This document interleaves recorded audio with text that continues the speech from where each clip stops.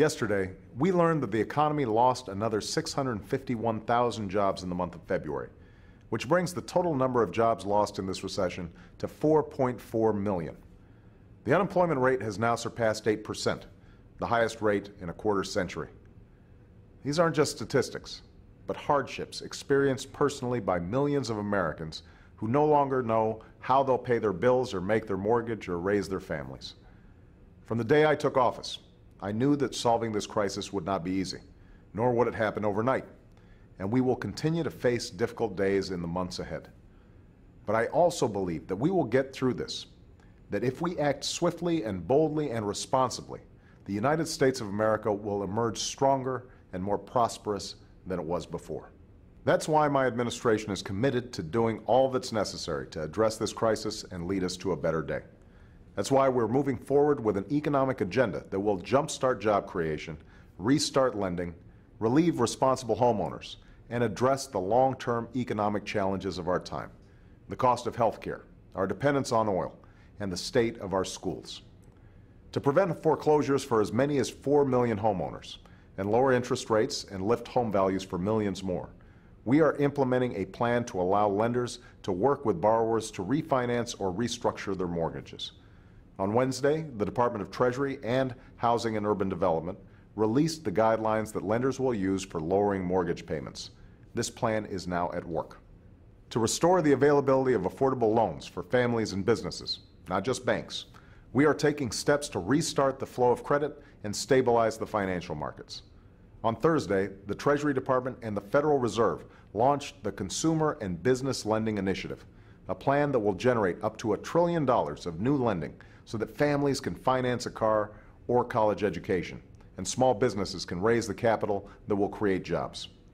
And we've already begun to implement the American Recovery and Reinvestment Act, a plan that will save and create over 3.5 million jobs over the next 2 years.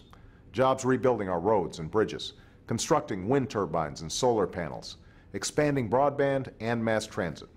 And because of this plan, those who have lost their job in this recession will be able to receive extended unemployment benefits and continued health care coverage, while 95% of working Americans will receive a tax break beginning April 1st.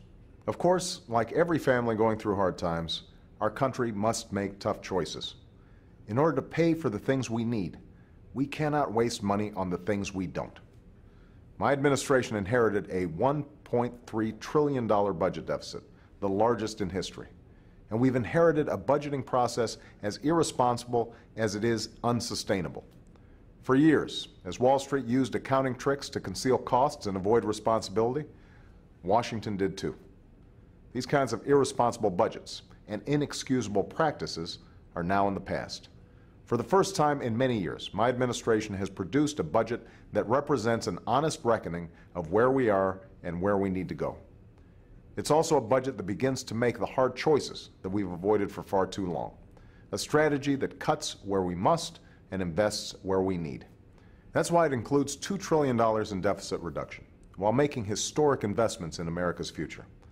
That's why it reduces discretionary spending for non-defense programs as a share of the economy by more than 10% over the next decade, to the lowest level since they began keeping these records nearly half a century ago. And that's why on Wednesday, I signed a presidential memorandum to end unnecessary no-bid contracts and dramatically reform the way contracts are awarded. Reforms that will save the American people up to $40 billion each year. Finally, because we cannot bring our deficit down or grow our economy without tackling the skyrocketing cost of health care, I held a health care summit on Thursday to begin the long overdue process of reform. Our ideas and opinions about how to achieve this reform will vary, but our goal must be the same: quality, affordable health care for every American that no longer overwhelms the budgets of families, businesses, and our government. Yes, this is a moment of challenge for our country, but we've experienced great trials before. And with every test, each generation has found the capacity to not only endure, but to prosper, to discover great opportunity in the midst of great crisis. That is what we can and must do today. And I'm absolutely confident that is what we will do. I'm confident that at this defining moment, we will prove ourselves worthy of the sacrifice of those who came before us and the promise of those who will come after. Thank you.